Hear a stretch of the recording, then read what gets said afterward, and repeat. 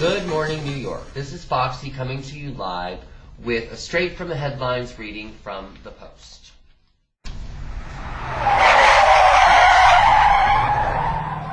Wild Bill. He's the big mouth of the South.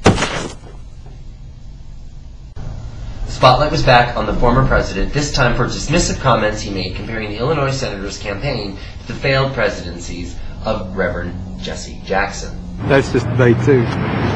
Jesse Jackson won South Carolina twice, in '84 and '88. And he ran a good campaign, and Senator Obama's run a good campaign here. He's run a good campaign everywhere. Hillary Clinton, here in Memphis yesterday, blamed her husband's remarks comparing her rival to Jesse Jackson on sleep deprivation.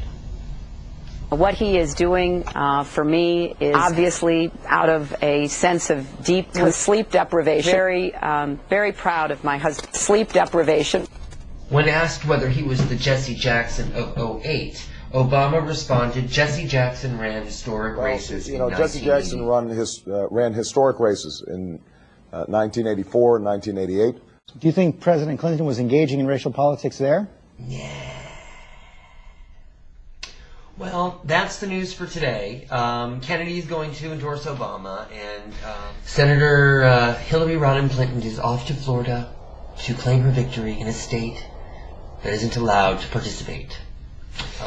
That's the news for today, Monday, January 28th. I will see you tomorrow. Bye.